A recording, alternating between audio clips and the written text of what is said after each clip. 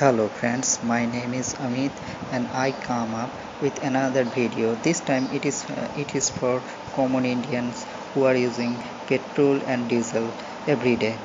Now the cost of petrol and diesel would be reconsidered and changed every day, not in every 15 days at present.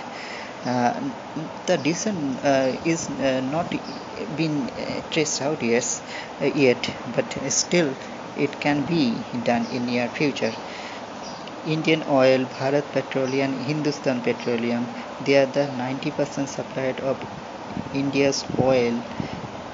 Three companies decided, not yet decided, but they are thinking, and that is in air that they want to change price of fuel, diesel and petrol in every day, not in every 15 days. Now, at present, every 15th and 13th of every month, oil companies meet together and decide what to do next.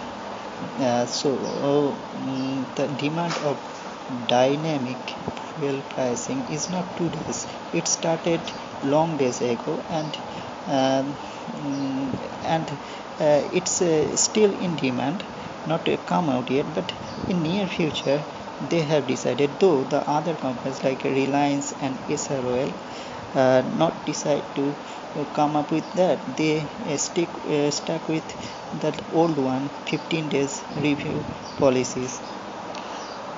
uh, the fuel companies seems to say that they have faced loss because of the 15 days review policy, so they want every day's change of petrol and diesel's cost according to international market.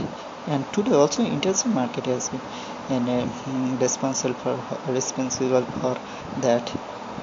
So it's still in air and it may become in near future.